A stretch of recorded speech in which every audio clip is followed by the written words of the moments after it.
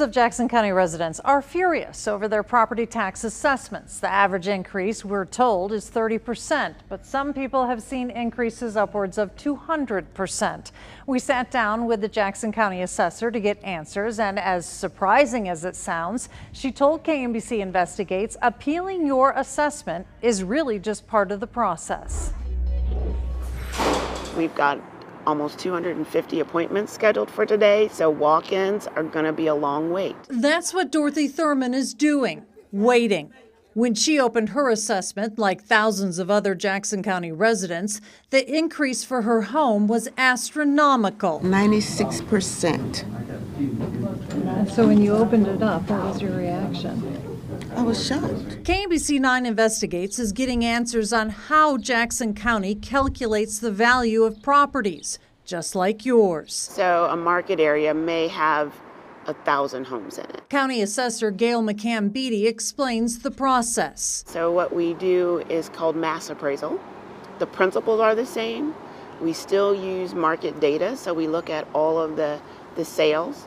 We break the county down into market areas, and then we compare them to the sales within those market areas. McCann Beatty says all of that data gets plugged into a computer program, which then calculates the property assessment.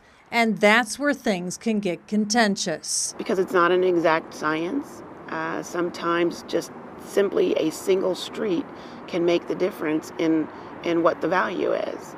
And so the appeals process is part of the whole reassessment process, and I think that's what people don't understand either. The burden of proof on what your property is worth falls on you. It's up to the owner to prove their home isn't worth the amount of the assessment. One way to do that is by documenting the condition of your home, especially on the inside. And all you need to do is bring in a few pictures, show us that you haven't updated your kitchen or updated the bathrooms, and then we can make an adjustment.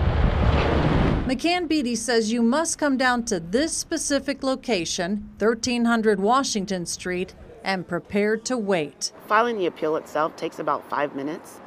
It's not particularly complicated. We do have people here that can help you file the appeal. Yes. The longer Dorothy waits, it's been more than 4 hours already, her concerns grow into fear about a future that sits in the balance of this appeal. And I'm a senior citizen. And even if I lost my house, where would I go? And it's a possibility if I'm not able to pay taxes this year, I certainly wouldn't be able to pay them next year. I'd have 2 years. McCann Beatty says she feels there is plenty of time for people to file their appeal by the July 10th deadline, so there is no talk right now of extending it.